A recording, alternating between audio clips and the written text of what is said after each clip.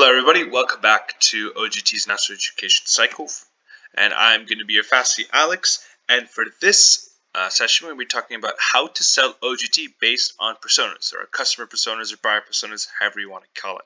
So the flow of the session is we're going to first explain what a buyer persona is, and about Poland's customer personas, and then we're going to be doing persona-based selling, so how to sell based upon the persona. So, Poland's customer personas. So before we learn more about Poland's customer personas, we have to understand what a customer persona is. So it could be called either a customer persona or a buyer persona. Essentially, a persona is a semi-fictional representation of our ideal customer for GTA, GTE, and GV based on market research and data about our existing partners. Buyer personas is the most important details about our customer and will help us target them better through the content that we create.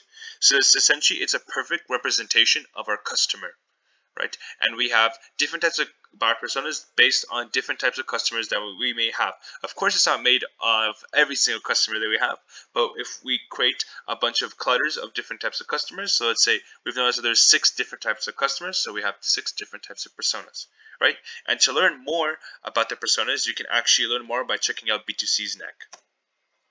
Okay, and actually if you click this bit.ly right here, it will bring you to our personas, so you can see all of OGX, but the most important for us is oGTA and oGTE personas. And the way, as you can see, it's split, it's between short and mid-term and mid and long-term. So that's something that we've determined that those are the kind of personas we have. And for oGTA, we have it for BABT, for marketing, and for IT, while for teaching we have it mainly for someone who's looking for a long-term teaching opportunity or someone who's looking for a short-term teaching opportunity. So when you click on that link, you can learn more. Now that we understand what our personas are from looking at them, now it's time for us to understand how we can sell it. So the first one I showed you was short and mid-term oGTA. So how can we sell it? So this kind of persona, in short, is an EP who's still in school, usually first or second year, and they have no or very little experience, and they're looking to gain experience abroad. Then it's very important to sell to them short-term opportunities, since experience isn't required for them. And even if it may not be paid, gaining that experience can help them land that dream job in the future. So it's very important to convince them that, okay, maybe it's not the most attractive opportunity.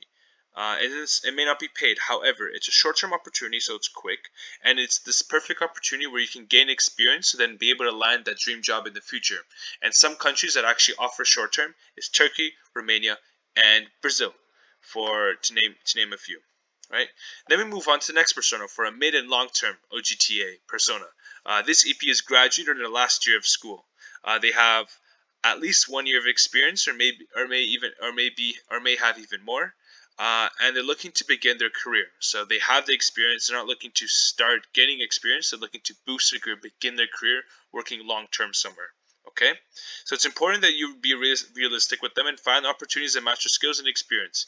Yes, because they may have experience, doesn't mean they can go everywhere they want, right? It's very important to understand the EP's profile and make sure that their CV and their profile are tailored and match the opportunity that they're interested in or that may be available to them.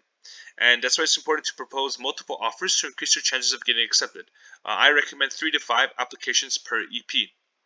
And here are some countries that you could promote. Czech Republic, Belgium, Germany, and India all have long-term opportunities that are fairly attractive. Okay, then we move on to short and midterm for oGTE, so for teaching. This EP is similar in school, usually first or second year. Teaching is not usually what they study from what we've noticed, and they're looking to gain some experience abroad, or they're looking to have an adventure, right? So that's why it's important to sell them that adventure aspect. You know, you're going for a teaching opportunity. It may not be relevant towards to what they're studying, but still teaching is leadership. They can still gain valuable experiences from teaching, and it's something that recruiters and employers would really like, because they know that you're someone who's able to work with many different age groups and has built that leadership and resilience that teaching gives you. Right?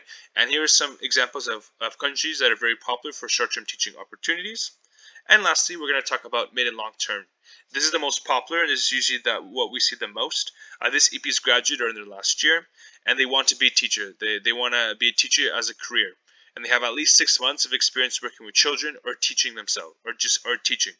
So it's very important to sell them an IR partner, since they have a lot of teaching opportunities.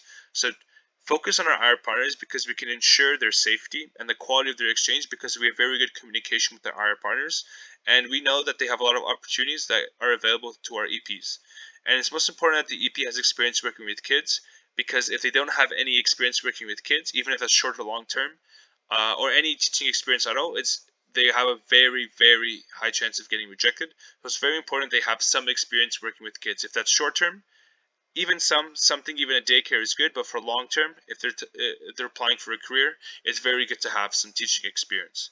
And of course, for teaching, the EP, it's very important for the EP to be outgoing, talkative, etc., because that's very important for a teacher to be outgoing, so they can interact really well with their students. And these are some countries again that have long-term teaching opportunities. Okay, so as you can see, this is a little bit more about our buyer personas and persona-based selling, and I hope this was very useful to you. Thank you.